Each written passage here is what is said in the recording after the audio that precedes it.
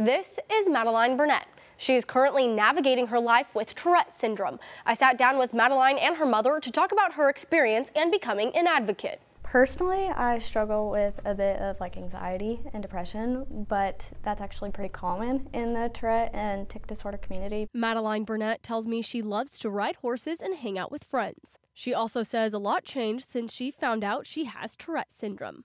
I had a sudden onset back in October of 2022 where I was sitting at a football game and, it felt like I just had this shiver in my back, but, I was like, oh, I'm cold. But when I wasn't cold, the shiver continued, and over the next few days, it looked and evolved into something that kind of resembled a seizure. Dr. David Isaac with Vanderbilt says Tourette syndrome is a neurodevelopment disorder. It originates from some differences in the brain and how the brain functions. It starts in childhood, and we make the diagnosis clinically. Burnett says her diagnosis brought her a sense of comfort. It definitely was okay, this isn't just my body, I'm not dying.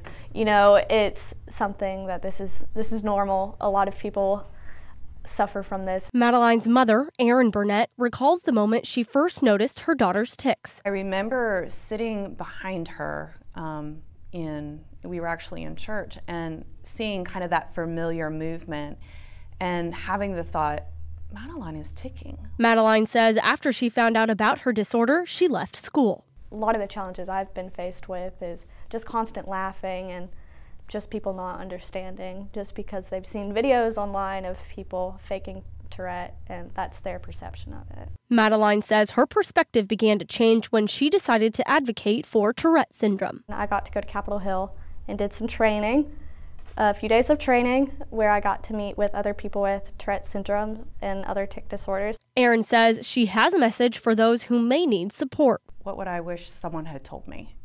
And we had talked about not feeling alone.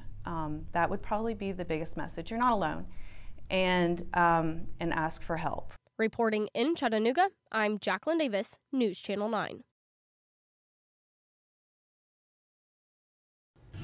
We appreciate you choosing News Channel 9 as your source for local news. For updates on this story and other breaking news events, be sure to hit that subscribe button and turn on notifications. News Channel 9, depend on us.